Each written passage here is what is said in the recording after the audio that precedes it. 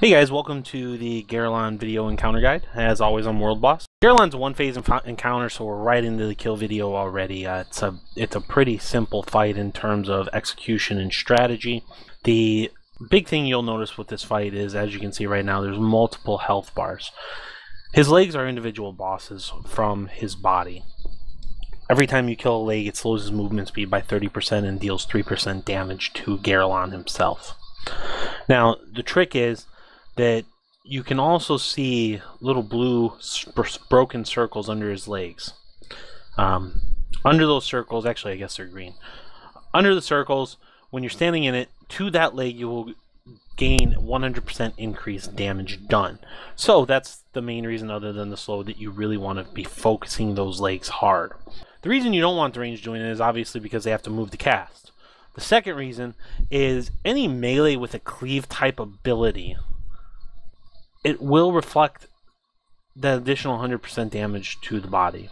Rogues with Blade Fury, warriors with Sweeping Strike, things of that nature. Of course, as a range, you can help out. You can, toss in your executes, as well as, start pre-prepping the legs that the melee aren't on. And if you happen to be, in a circle for the increased damage, by all means, take advantage of it. However, just running all around the room is not going to help you at all.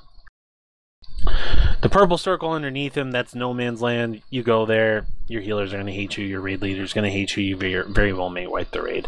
You go under there, you cause an extra crush. If you're still standing it, when the crush hits, you're going to die. Now, due to the mechanics of this fight, you don't really have a tank taking melees or anything. He does do a furious swipe.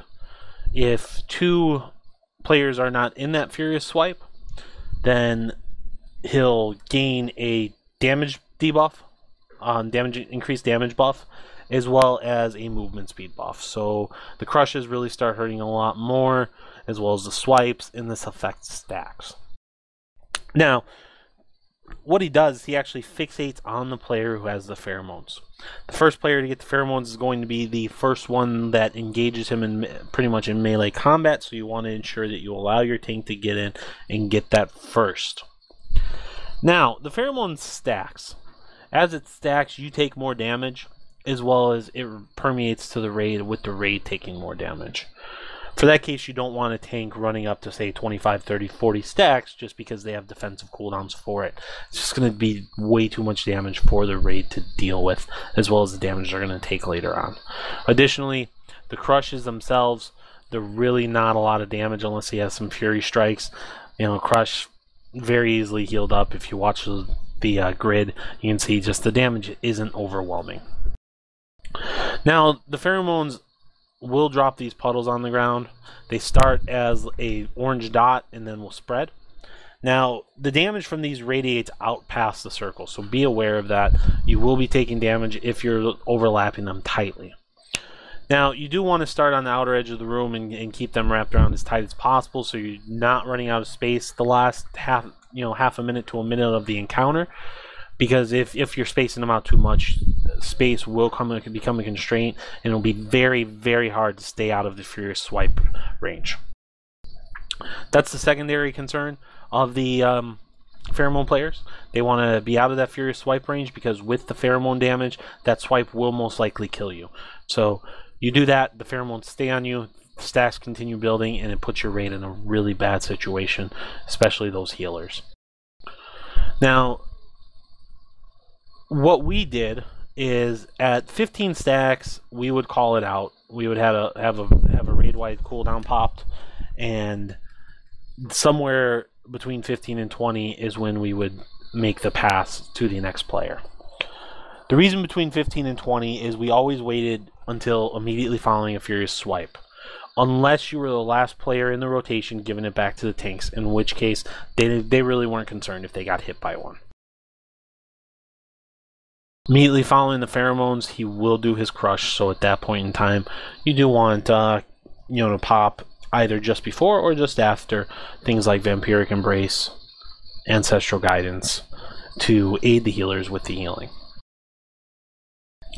We use Bloodlust on the pull, and the reason being, obviously, that's when everyone has all their cooldowns up, that's when everyone is in position, that's when we have the most legs up. You need 8 players for your rotation of the pheromones, and then you can start back over. Healing for Garalon is pretty straightforward, though it is fairly intense.